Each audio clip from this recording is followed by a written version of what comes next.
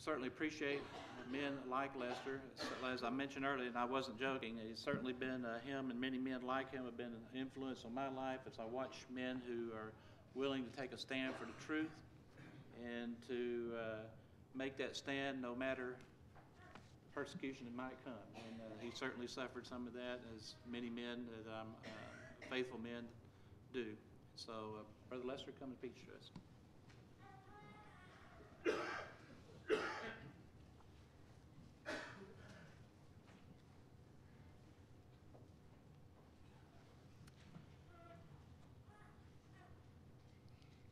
I am certainly grateful to be able to stand before you this morning and to speak on this lectureship. I have enjoyed and appreciated fellowship with this congregation for many years, back to the time of the College of the Bible and my participation on the faculty of that school, and my time in Baytown, Texas, when I was preaching there.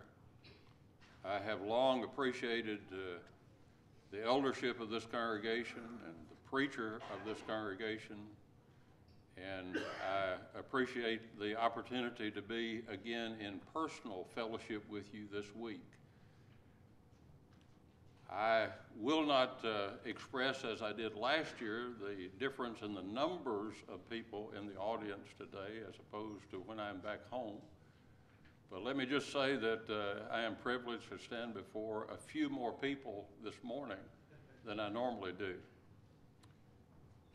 Brother Ken mentioned earlier that the eldership here is hated and Brother Brown is hated, and I'm sure I'm hated by some, and I expect to be, because the Lord said if they hated me, they'll hate you.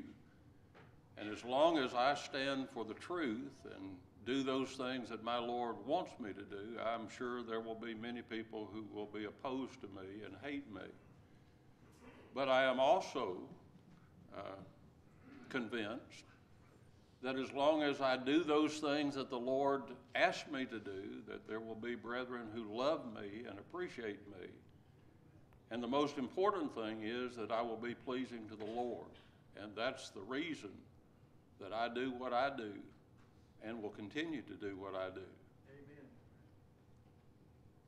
I want to begin this morning in consideration of this book that I have been asked to review, Theology, Simplified, God, His Son, and His Spirit, by Lonzo Pribble. By reading a passage of Scripture that I think is appropriate to this review, and probably to all of the reviews that you will hear this week. But there were false prophets also among the people, even as there shall be false teachers among you, who privily shall bring in damnable heresies, even denying the Lord that bought them, and bring upon themselves swift destruction. And many shall follow their pernicious ways, by reason of whom the way of truth shall be evil spoken of, and through covetousness shall they with feigned words make merchandise of you, whose judgment now of a long time lingereth not, and their damnation slumbereth not. Not always do men creep in privily to teach damnable heresies. Sometimes they publish books. But many are influenced by these books, and the truth becomes evil spoken of because of these books. And most of the time, the motivation behind these books is covetousness. I don't know personally Lonzo Pribble, though he lives in the same city that I live in. But I know that it to be the case that this book is full of error, full of deceitful lies of Satan. It is my prayer that these studies this week will alert the unsuspecting and enlighten the honest and good hearts, so that the true character of these errors will be exposed and the truth of God's word will be accepted, believed, and obeyed. It breaks my heart to see the precious body of Christ ravaged by those who claim to be friends of the truth. It grieves me deeply to realize that souls are going to be lost because of the effort of some of these supposed brethren who write these books, which will be discussed this week. The book that I review this morning is a book that was copyrighted in 2001, and originally and for many years published by Alvin Jennings and the Star Bible Publications Incorporated. More recently, I don't know whether it was financial or some other motivation, but Star no longer publishes the book, and it is privately published since August the 18th of 2009. The subtitle of the book reveals the real purpose and objective of the book. The subtitle is Why the Doctrine of the Trinity is Neither Reasonable Nor Biblical. Lonzo Pribble indicates in his introduction that the research for this book took place over a period of some 45 years. Since he has not published a retraction or a refinement of these doctrines since that time, I suppose he is still studying the subject, and now for some 55 years. He says that for the first 30 years of this period, he gave no thought to ever publishing a book on the subject. It's my opinion that we had been far better off had he never given consideration to publishing it, and certainly never publishing it. This is the only book that Pribble has ever written, and unfortunately this book is the only thing that most people will know about this man. Pribble suggests that the idea for the title of this book came from a quotation of Barton W. Stone in an address to the churches regarding his rejection of the doctrine of the Trinity. Stone wrote, "Others who have labored through many volumes of scholastic learning on this doctrine may be disposed to object to my view of it because of its simplicity. They have long taught that the doctrine was a high, incomprehensible mystery. We are told by some that it is an evidence of an humble art to believe it." Pribble takes what he says, and I quote, "Stone's simple, understandable point of view, expands and elaborates on it, and shows how that the resulting point of view, more than any other, withstands the scrutiny of divine Scripture." His reference and use to Stone as the basis for his book no doubt was intended to give evidence to or credence to his point of view. But I will not justify any belief on what another man teaches. I will not follow Stone or Campbell or any other man. These men had many things right, according to the Scriptures, but they still had some things wrong. I certainly respect the early restorers and what they did, but I am not a disciple of Stone, nor am I a disciple of Campbell. Give me the Bible. Pribble states that he presents this book, God, His Son, and His Spirit, in clear, understandable language with a concept so biblical and so simple that even a layman, the novice, and in most cases even children can understand. But I'm reminded that sometimes things easily understood are not necessarily the truth. Consider, for example, the problems with the translation known as the easy-to-read version of the New Testament published by some so-called brethren a number of years ago. Just because something is easily understood does not mean that it is true. Sometimes simplifying a message changes the message. Theology Simplified is divided into three major sections. Part 1 bears the title God and His Son, and contains some 45 chapters, totaling 197 pages of a 308-page book.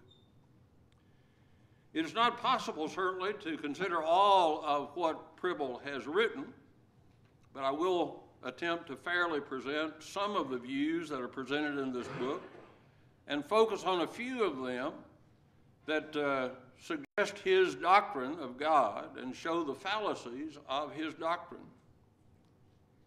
Before we get into the details of his doctrine, I want to tell you that he begins by giving what he refers to himself as the Pribblean Creed, consisting of three tenets which set forth his view of God, his Son, and his Spirit. I want to use his words so that you know exactly what he's saying.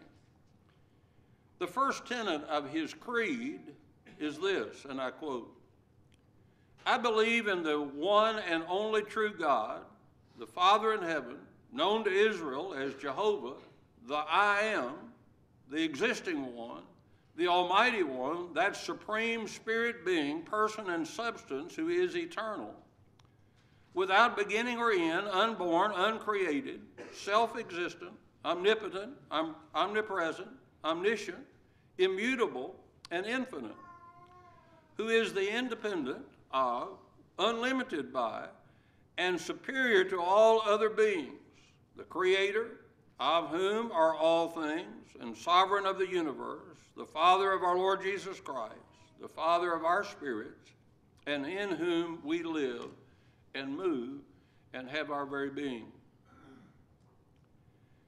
I think most of us, as having never read his book, would readily agree with what he has stated here. But what he does here in this statement is employ some terminology and some unique significance to some of these terms. He uses the phrase, for example, one and only true God, with reference only to the Father, and in contrast to Jesus Christ, the Son, and the Holy Spirit. As it will become obvious as we progress, Pribble does not consider the Son or the Holy Spirit to be God. Also note God, exclusively the Father, according to his view, is, according to him, independent of, unlimited by, and superior to all other beings. According to Pribble, the Son would be included in his reference to all other beings and is therefore inferior to the Father.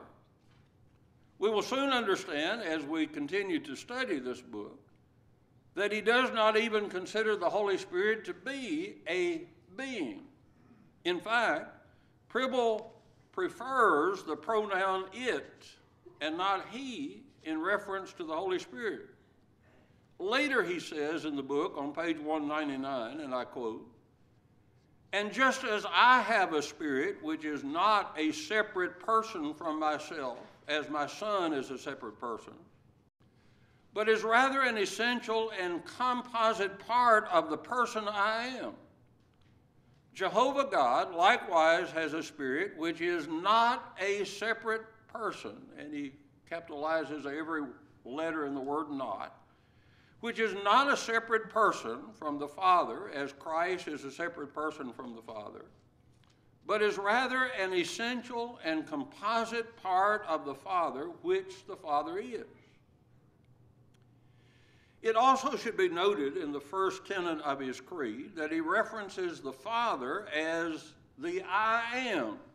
Bear in mind that Jesus uses that same exact expression in John 8, verse 58, regarding himself. Pribble engages in some fanciful reasoning on this passage later in this same volume, and we'll discuss this later as well as we have time. But he says here, he, that is Jesus, was saying in John 8, verse 58, that his birth in Bethlehem was not the beginning of his personal existence.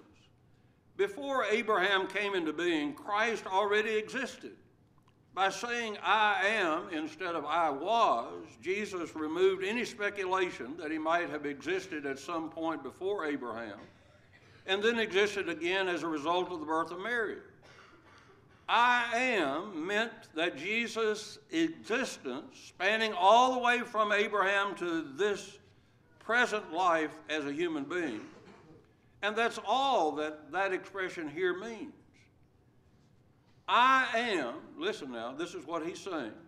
I am does not prove, as some have supposed, that Jesus is Jehovah God without beginning, just because Jehovah God had identified himself to Moses as I am who I am in Exodus chapter 3, verse 14.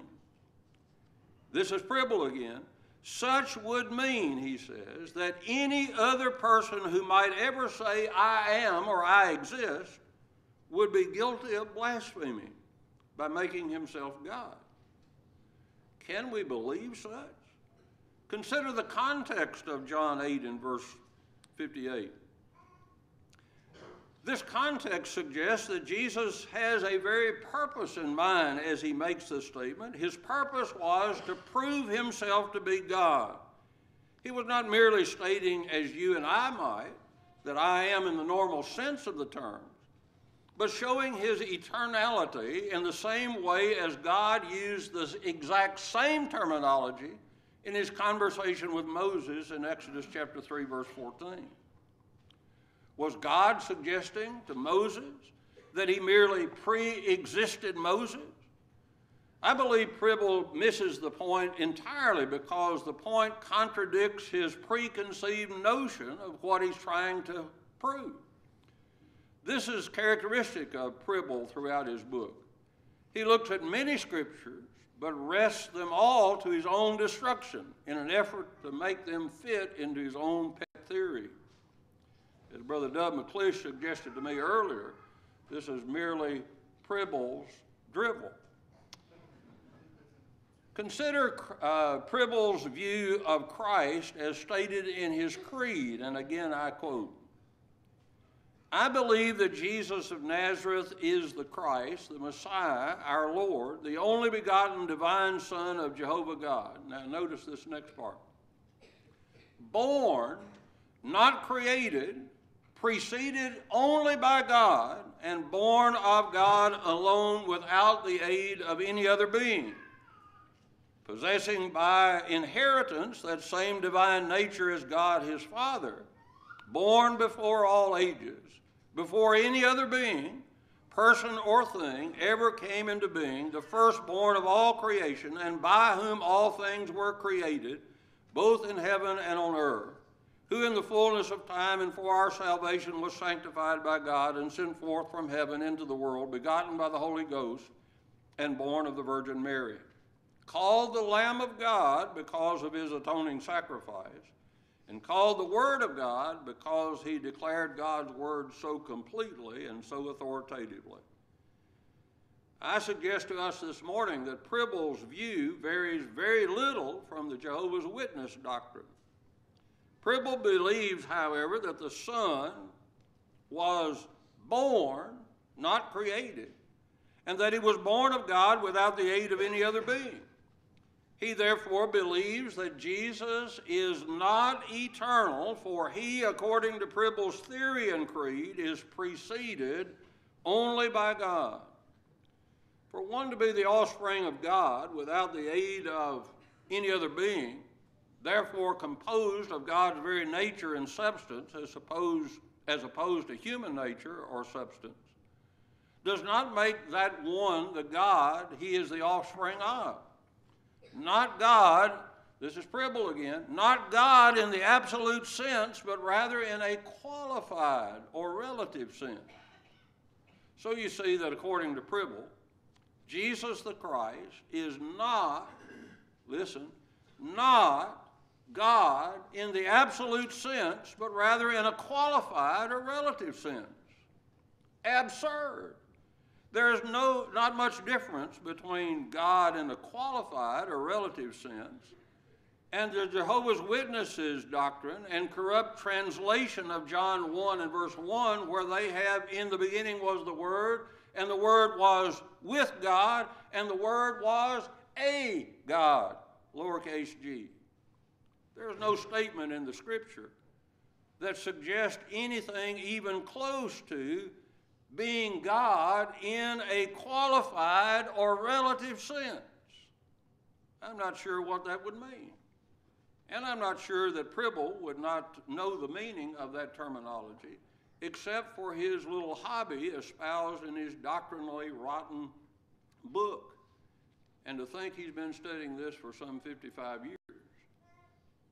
The final and third point of his creed reads, I believe the Holy Ghost, that one eternal Spirit of God, the Spirit of Jehovah, the Spirit of the Father, the Spirit of the Lord, the Spirit of truth, the Spirit of holiness. Now listen, a part of that divine essence that makes the one God, the God that he is, and by which God is omnipresent, that which ever proceeds from the Father, and in or with which the apostles were baptized on Pentecost. According to Pribble, the Holy Spirit is not a member of the Godhead, a distinct entity, but means by which the God the Father has power and influence and works. He stated, the Holy Spirit is an influence, that is, God influences mankind in various ways by his omnipotent Spirit, just as my spirit is an influence, whether bad or good, depending on whether my mind is the mind of the flesh or the mind of the Spirit. But my spirit is more than an influence. It is an essential and composite part of myself, part of that which makes me the person I am. So is the Holy Spirit more than a mere influence. It is an essential and composite part of God, part of that which makes God the person he is. And every influence exhibited by the Holy Spirit is the influence of God, influenced by his omnipotent Spirit. However, while this evidence shows that the Holy Spirit is the power of God, it is not claimed that the Holy Spirit is identical with the power, but is the medium through which God administered his power. The Holy Spirit is far more than the power and influence of God. It is the Spirit of God. The Holy Spirit is not a he, but an it, according to Pribble's warped view. According to him, there is an exact parallel between man and his spirit and God and his spirit. But I remind Pribble and others, God is not flesh and blood. Matthew 16:17, Galatians 1, verse 16. I remind Pribble and others that God is not man. Numbers 23, verse 19, in spite of all of Pribble's observations to the contrary. For example, he reasons, quote, if the witness of the Holy Spirit makes the Holy Spirit a distinct person, then likewise the witness of my spirit makes my spirit a distinct personal entity. Then he says, on page 230, the Holy Spirit can be God in the sense of being divine, not human, not animal, not angelic. But the Holy Spirit is neither called God nor the God in the pages of Scripture. Reading through the book makes it obvious that Pribble depends very heavily upon modernists. He refers repeatedly to Barclay's Daily Study Bible, Barclay being a modernist. He loves the New International Version Study Bible, and he makes use of a wide range of translations when those translations suit his fancy. Among them would be the NIV, the Amplified Bible, today's English version, the Simple English Bible, the New English Bible, Goodspeed's translation, and Weymouth's translation. And by all means, he refers also to the Jehovah's Witness translation, the New World Translation. As we read through the book, we recognize that his foundation is unstable. In fact, we might refer to it as quicksand. Let's give a little time here, as time remains, to a couple of verses that he uses in reference to Jesus, which I believe to be the most blasphemous part of the book. He uses a wide range of passages as he deals with these false notions that he sets forth in his book. In fact, he makes the mistake that most liberals make, and that is that he steadily whittles away at the truth, and sometimes small bits and pieces, and if a person's not alert, they're not going to see what he's actually doing here. But let's look at John chapter 1 for a moment. John 1 verse 1. In the beginning was the Word, and the Word was with God, and the Word was God. Whatever John the Apostle meant, this is Pribble, whatever John the Apostle meant by applying the term God to the Word, John 1 verse 1, which became flesh, verse 14, he obviously was not declaring Christ to be ho theos, the God whom he was with. For then John proceeded to explain in verse 18, no one has ever seen God. And then John himself summarized his gospel narrative thus, but these are written that you may believe that Jesus is the Christ, the Son of God. John 20 verse 30. Therefore, Pribble again, therefore, John 1 verse 1 apparently was not written to convince anyone that Christ is God in the absolute sense. Several observations are needed from the above citation. Pribble uses the term obviously to suggest that his interpretation is the obvious one, when in actuality he has missed the obvious meaning. If words have meaning, and indeed they do, John obviously declares, in the beginning was the Word, and the Word was with God, and the Word was God. It is obvious that according to the inspired John, that the situation being described is different from human experience and above human experience.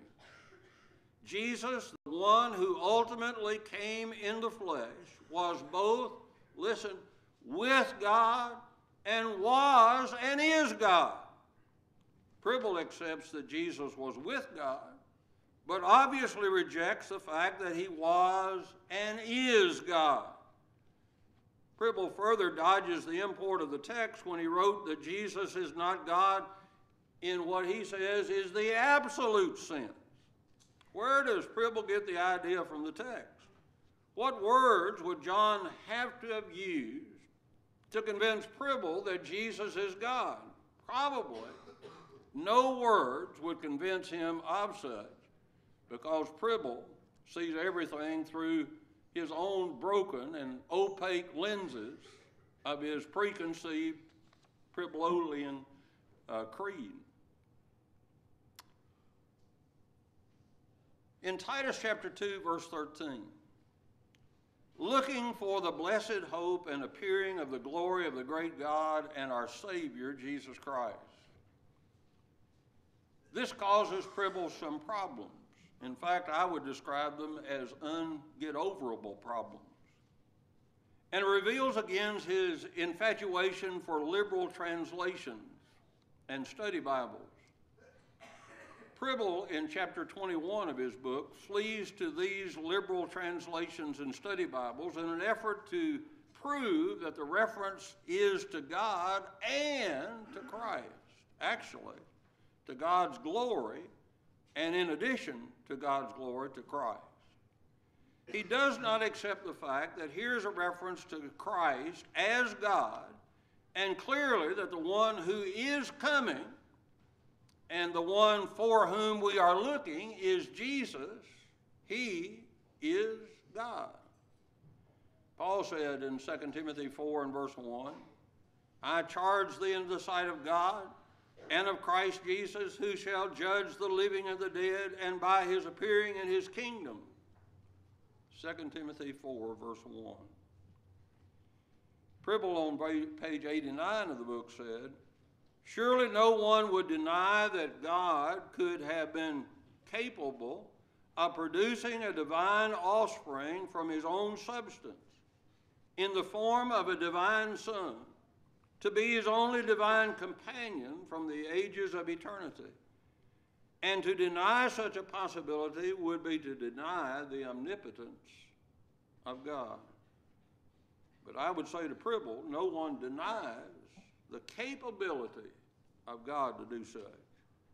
But Pribble cannot prove that this is what God did.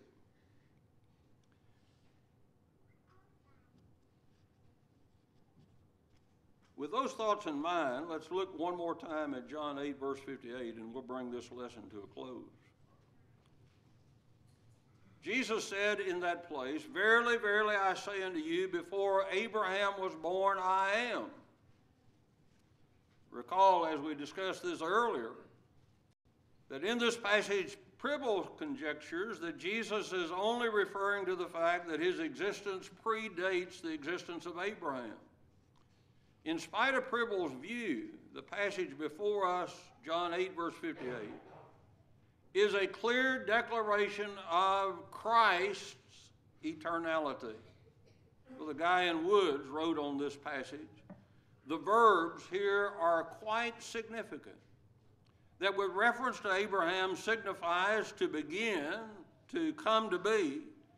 Those verbs that refer to Christ means to be evermore existing.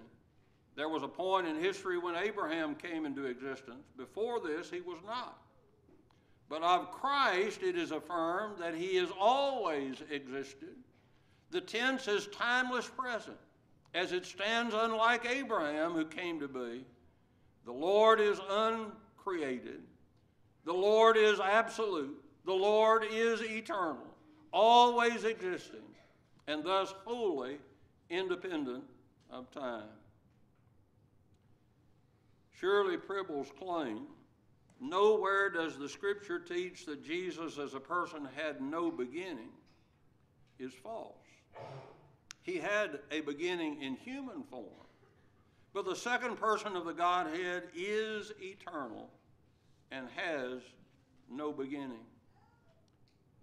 These 308 pages of his book are filled with more error than any volume that I have ever read. Pribble has attacked on virtually every page of the book the very concept and the being of God. He has attempted to belittle our Lord and Savior Jesus Christ, who is King of kings and Lord of lords. 1 Timothy 6, verse 15. Jesus is the one in whom dwelleth all the Godhead bodily. Colossians 2, verse 9. Jesus is the one who was accurately proclaimed by the Apostle Thomas, my Lord and my God. I believe with all of these books that we'll review this week, we need to compare those things that are written by men to that which has been written by God, and accept what God has said, and reject these men when they differ with what God has written. But there shall be false teachers among you, who privily shall bring in damnable heresies, even denying the Lord that bought them, and bring upon themselves swift destruction. When we become Christians, we have to believe in who Jesus is. That Jesus is the Christ, the Son of God. Jesus is the one who came as God in human form to suffer and die upon the cross for the sake of our salvation. We must believe in him. And believing in him, we must be obedient to his word, repenting of our sins, confessing our faith in him before men, and being baptized for the remission of sins. If you're here this morning, you need to believe in Jesus as the Christ, the Son of God. You need to accept his deity. And because of your belief in him, you need to be obedient to his word. If we can help you in your obedience to Christ this morning, we ask you to come.